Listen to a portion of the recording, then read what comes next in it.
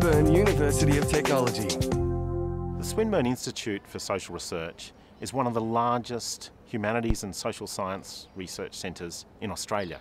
What characterises a lot of our work at the Institute is an attention to practical policy problems and a focus on developing solutions which can be used by governments and also by non-government organisations and civil society. So we're very much an applied centre. The Australian government's invested an enormous amount of money in a new national broadband network. That is going to be very important for the whole country.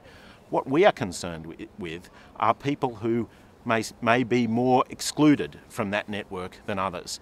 And so when we look at Indigenous Australians in remote parts of Australia, we find they have very little access to information infrastructure, which is critical for education, social and economic development.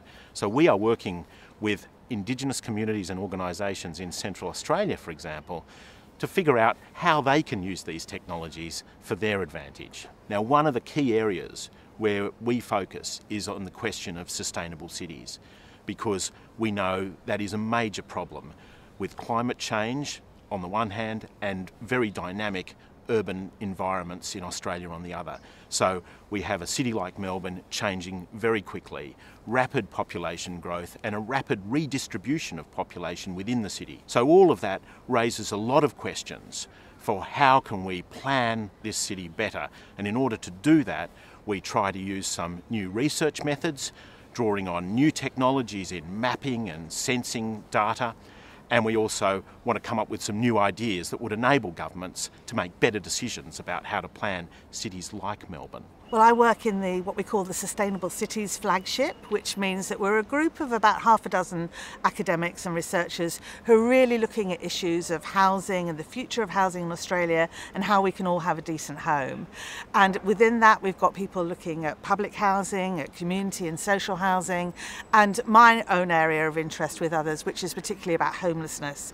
And for me, that's about family homelessness and how we keep families housed. I do work that is mostly funded by AHURI, which is the Australian Housing and Urban Research Institute, and that is work that is directed and led really by policymakers throughout Australia. So they tell AHURI what kind of research they want done, what needs looking at, and they've decided that this area of homelessness prevention for women and children is a really hot policy area for Australia.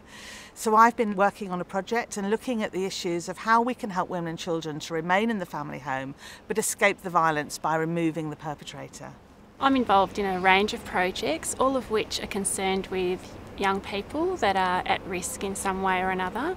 They may be at risk of leaving school, or they may have mental health issues, or they may be at risk of homelessness. I engage in a range of research projects that have great support from a number of external agencies. For example, one of our groundbreaking studies is the costs of youth homelessness in Australia.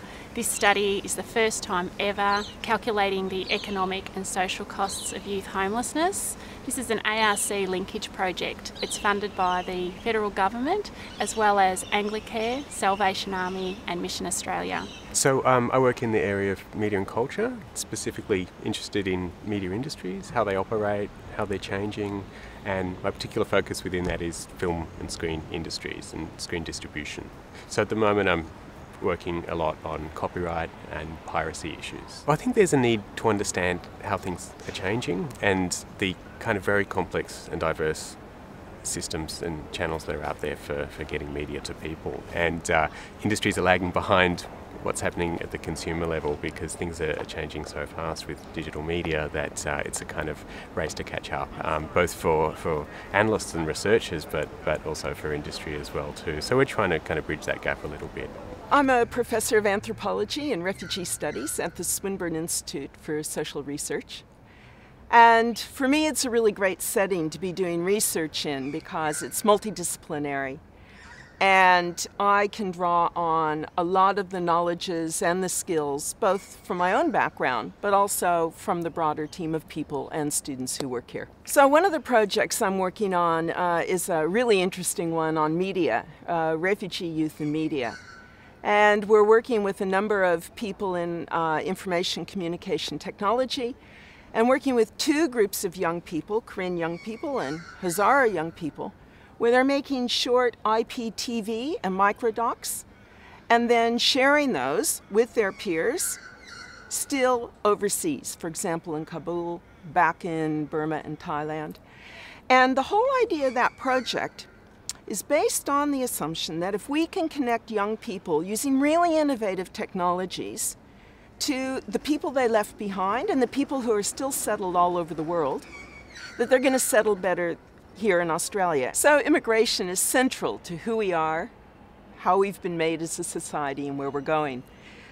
And the Immigration Museum in Melbourne is a nice example of that, with the Sandridge Bridge, which is an old railway bridge that connects the Immigration Museum.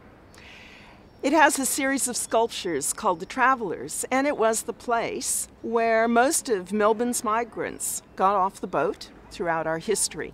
I think the Sandridge Bridge is really important because it ties together the kind of work that I'm doing here now at the Institute, which is really about how do we understand how we go forward with a socially cohesive and very diverse society, many of whom will be refugees.